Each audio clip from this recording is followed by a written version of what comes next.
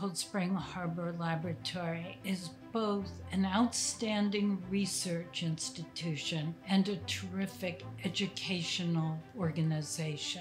It's so important to support the lab because we need basic science research to advance our knowledge. And I know that Cold Spring Harbor Lab can and is a leader in this endeavor. I see us pushing the frontiers. I'm really looking forward to expanding our neuroscience program. That in particular has captured my imagination.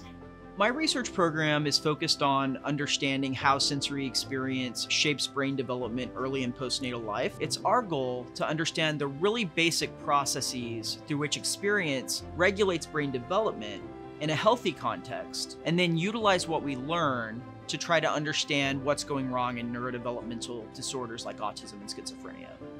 I have a unique background in that I was originally born and bred in the Chickasaw Nation of rural Oklahoma. I'm the first Native American principal investigator at Cold Spring Harbor Lab. Cold Spring Harbor has a relatively large proportion of younger scientists. This really leads to an excitement and energy about the place that really makes you feel like new discoveries are on the horizon at all times.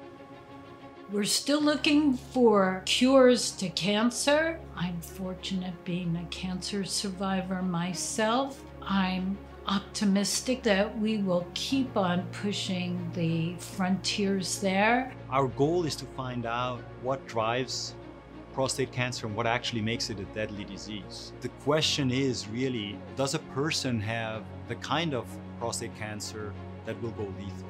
We know that in patients, this disease starts very focally with very small cells of cancer. Even though it just starts with one cell, we could show that it ends up spreading all over the body. But now there was one problem. How do you find that single cell among the million or hundreds of million prostate cells that are normal? So we knew we had this thing in front of us, but it's just very hard to find that needle in the haystack. All of a sudden it clicked. To solve that problem, we teamed up with neuroscientists at Cold Spring Harbor. Pavel Austin's lab has developed a microscope that is able to image an entire organ, in their case it's the brain, but at single cell resolution. And so it's clearly this kind of basic research combination of a new model and a new imaging technology that generates a synergy that allows us to see a process that hasn't been visualized before. With coronavirus, the lab really pivoted. Even people whose main work's focused on cancer, taking their tools and their knowledge and feeling a moral imperative to contribute.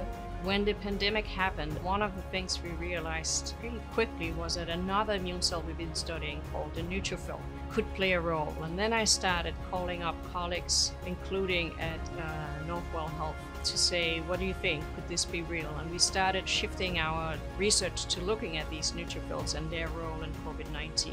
It's been exciting to see everything come together and realize over time that indeed we were right. Another special thing about the lab is how collaborative it is. All the scientists are not in specific departments. They talk across fields and share their knowledge. The program intermixes the plant biologists, the neuroscientists, the quantitative biologists, and the cancer researchers, and we are all mixed together, which means that that's how you learn about what's going on in other fields. There aren't many places where this kind of exposure of people that study fundamental questions in brain research connect with people that study equally fundamental questions in a completely different field. Even if our interests don't overlap directly and we discuss possible avenues of collaboration, and so this just speaks to, again, that collaborative, close-knit nature of the Cold Spring Harbor community. Science is hope.